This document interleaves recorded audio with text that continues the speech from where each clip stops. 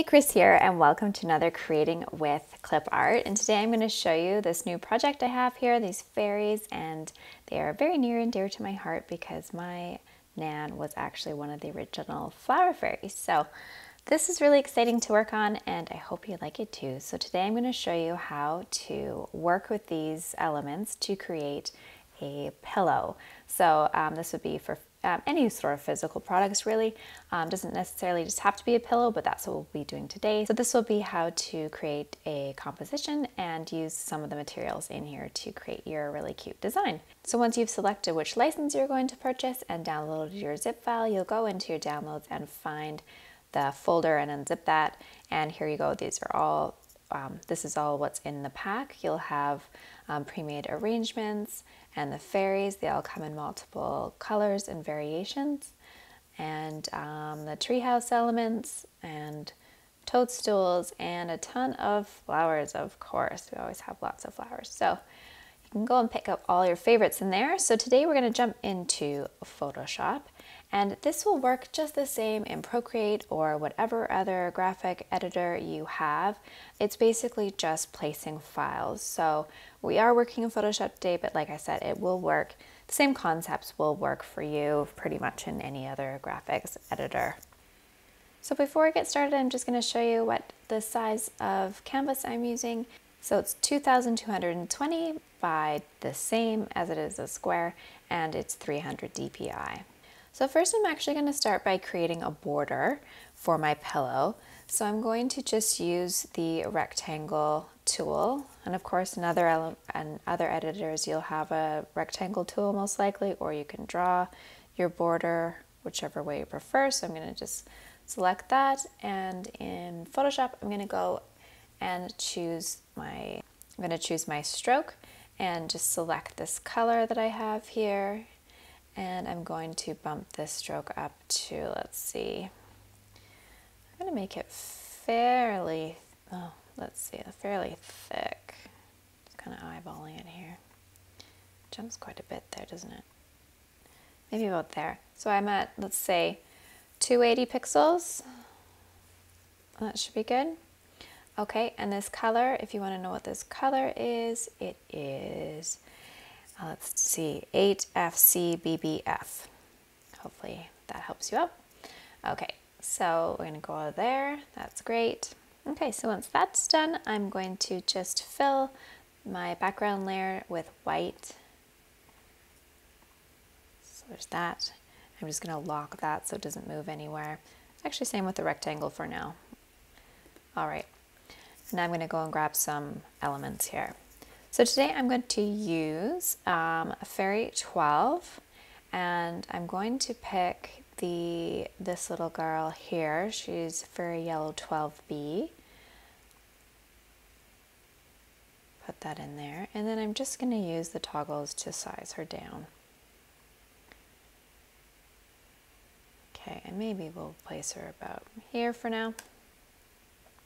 Great. Okay. So, and then I'm going to go grab some toadstools, and this one works nicely. Actually, I'm going to bring this one as well. So I'm just going to command select, so I can select both of those and drag them in and just size those down a touch. We'll see where this one needs to be. I'm not sure yet. We might need that, we might not. I'll see.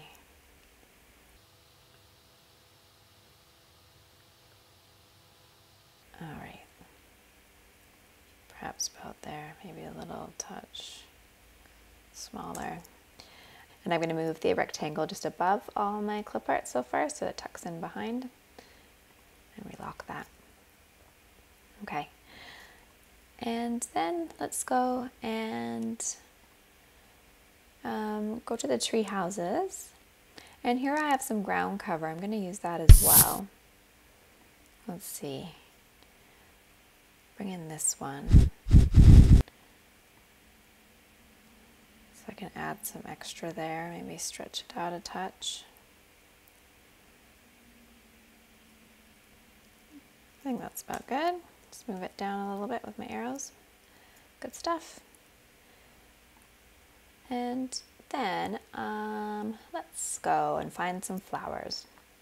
So today I'm going to use these little pansies and also flower 10. So again, I'm just clicking Command to select multiple files at one time. And let's see, I think the raspberries, I think that's it for this part. Let's see. Again, just scale these down a touch.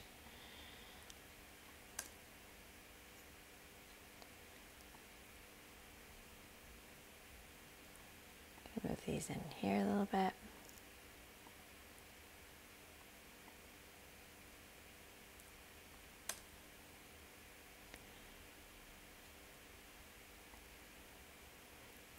And of course, I'm going to have to move these to the back. So I'm going to take those raspberries and just move them to the bottom.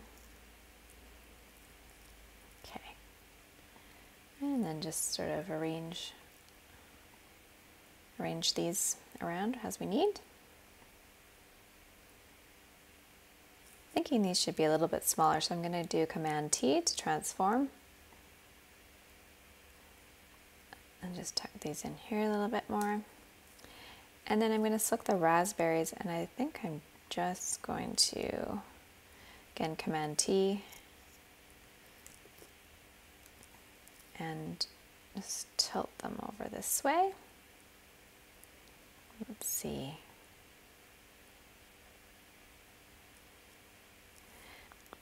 Make this a little bit smaller and turn it around a little bit. I kind of want to see those at the top. That's nicer there. So I'm not loving this little leaf here. So what I'm going to do is just go down here. So you can either erase it or you can create a mask. And I'm just going to click on this mask little button down here, and that creates a mask. If I go to my brush tool and make sure that my color is on black, then I can just take this out. And it's working non-destructively, so if I change my mind later, I could easily just bring it back by painting it in white. So that's better. I like this. I want to see the shape of her face, and that's sort of more of an interesting negative space there. I'm going to make sure that my fairy is above the toadstool as well, so I'm just going to drag her all the way to the top here. So that's better, so that our hands are coming over top. Okay, so that's good. Of course, we have this issue here, which I don't really love. So as you can see, these little bits, these stems are not touching the ground, so I'm going to go and grab some greenery just to sort of fill that in a little bit. We can go maybe this guy will help us out. Let's see. Drag him in and size him up. And just pop him down here. Let's see where the stems are. There we go. Okay, so that's fine, but it's in the wrong order. So I'm going to bring this leaf above the pansy, because those are the pansy stems we can see. So that, you can see, looks better. Fills that in, makes that more logical. Alrighty, so the next thing we can do is create some interest in our background here. So what I'm going to do is above the rectangle layer, I'm going to bring in some more flowers and whatnot. Actually, looking at this, I'm going to make a white line around here as well. So what I'm going to do is just take this rectangle I have, unlock it, and go Command J. And then I'm going to just go Command T to size it. Actually, you know what? Let's change the color first, otherwise you're not going to be able to see this. So I'm going to go to my rectangle tool, go back to the color here of the stroke, and change it to white. Okay, so now we'll be able to see better. So back to that layer, that copied rectangle, Command T, and then I'm going to hit Option, hold down Option, and bring my rectangle in, just to make it so it's centered. Okay, and now I'm going to change the pixels of the stroke, and I'm going to go to stroke again, and I'm going to say, let's see, a whole lot less. I'm just eyeballing it here, maybe 25, let's see, 25, that looks about right.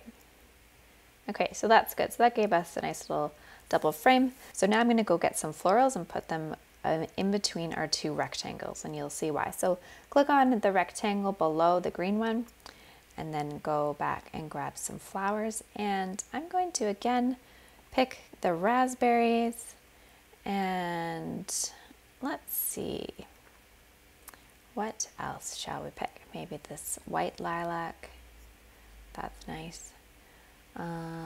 Let's do this guy here, this rose 2E, and this flower 7, maybe this Achillea, I think that's how you say it, B, the white one, and maybe flower 3A, these yellow guys.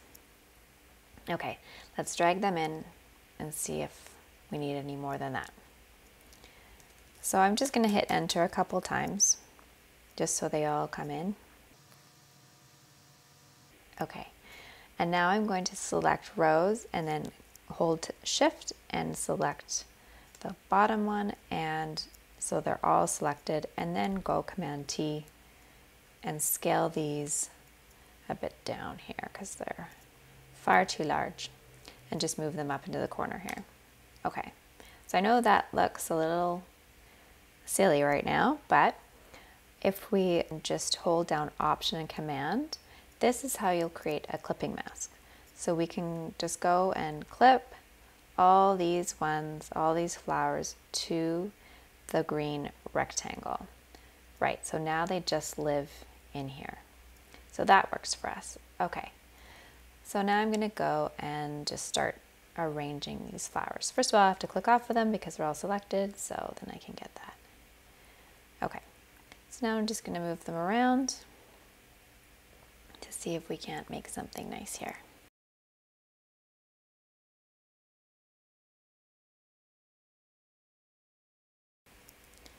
Move this guy over here, Command T to transform.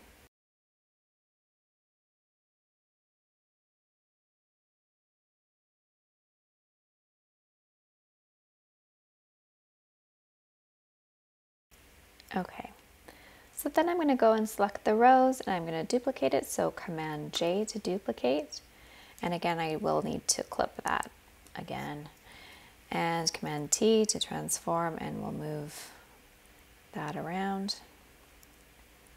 Maybe just change its orientation. Same with the lilac, click on it, Command J, and of course everything's disappeared, so I gotta re-clip it. Command T. I'm just gonna size that up just to have something a little different. Bring in this yellow guy, so Command J, re-clip it, and move it over here maybe. Good. Command J, re-clip. So that's again Option and Command, and click in between the layers to clip. And maybe down here. Good. I think I might bring in some more greenery. Actually, first I'm going to do these raspberries again. So Command J, re-clip it. Oops, re-clip. And I'm just going to zoom out a little bit and bring them over. Let's see, I'm just going to move back a bit.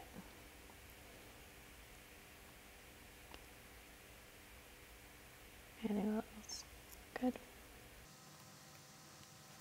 Okay. Maybe we'll go and bring in another leaf just to add some more greenery. And I think I'm going to pick this guy again. He worked well. Just size that a bit. And clip him. And then we'll move him over here. And do be mindful of your layer order, because obviously here this isn't going to work. So I'm going to bring it below the lilac. Maybe I'll do it like that. Good. Maybe we'll do the yellow guy again. Let's do Command J and clip.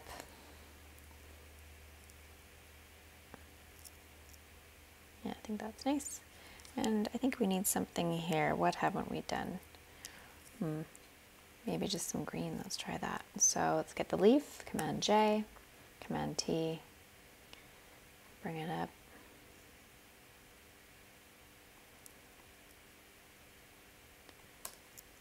And clip him in there.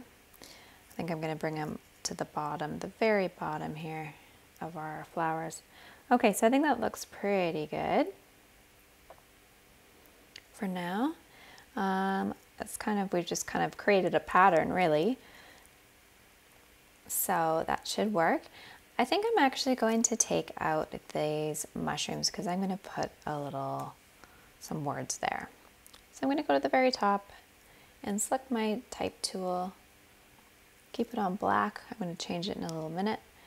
I like little b vector, or the little b font. It is available, I found it on Creative Market, and I'm just going to size this. Maybe let's make it at 18, might work. We'll see. And we're going to say, I believe in berries. You can write whatever you want. It's your pillow. But I'm going to go here. It's just because this font doesn't allow you to change the color, so I'm just going to double click on it and just do a color overlay. And I'm just going to make it, let's see, maybe we'll make it this green color. See what that looks like. Maybe a little bit darker. Just picking it up from the leaf here. Okay, that's probably good. I believe in fairies. I think I'll just bring it down here a little bit. Just kind of figure out your sizing and spacing. Okay, so that's at about 21, 22. Okay. So I think that's pretty good for now. So this is the mock-up I've been using, so we can go and see what it'll actually look like on a pillow. And I'm just going to hit save. And I'm going to go to my mock-up here, and we'll see. There it is. Super cute. I think that worked out really nicely. I like having a border and a little pattern behind. That's a really simple, quick and dirty way to make a pattern, of course. So that works really nicely. So I think that's it. So I hope you enjoyed today's tutorial, and if you did, hit that like button, subscribe, and don't forget to hit the bell icon so you can be notified of new tutorials just like this one in the future. Thank you so much for watching. I love you guys, and I'll see you in the next one.